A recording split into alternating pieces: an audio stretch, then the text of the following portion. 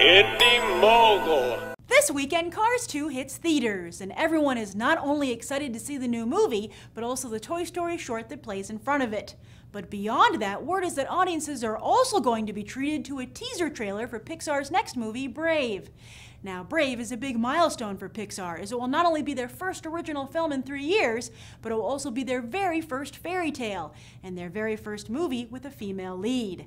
What is Brave about? Well, think How to Train Your Dragon meets Tangled, with a heavy dose of Pixar Veritas for good measure. Boardwalk Empire's Kelly MacDonald voices Merida, a Scottish princess more accustomed to wielding a bow and arrow than a tiara. When she defies a sacred custom, she inadvertently brings turmoil to her kingdom and must save the day.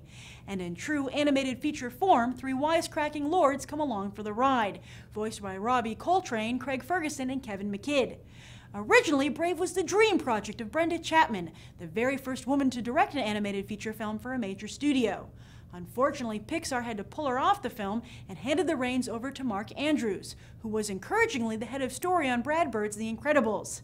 Question is, Pixar has sold audiences on a robot lead and a senior citizen lead, but how about a female lead?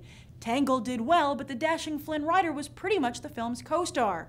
And while Bridesmaids is kicking butt at the box office, that raunchy comedy has little in common with this mythic period piece. Furthermore, while Pixar gives with one hand, with the other they taketh away. When Pixar first announced plans for a sequel to Monsters, Inc., many of us were excited to find out what happened to Boo. Alas, turns out the sequel is a prequel, which means no Boo.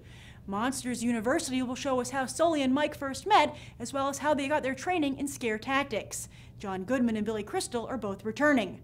Finally, Disney has also staked out a date for another new Pixar film, November 27th, 2013, aka Thanksgiving. The identity of the film is a mystery, but it has to be something pretty special to break their tried and true summer cycle of release dates. So what do you think of these upcoming Pixar films? What do you think is the mystery film? And as Pixar begins down 2 roads, original films and building franchises, which excites you more? And is the genre that relied on the princess movie for so long going to the boys? Write your thoughts down below. I'm Grace Randolph, and this has been a Movie Bite. You can watch more right now.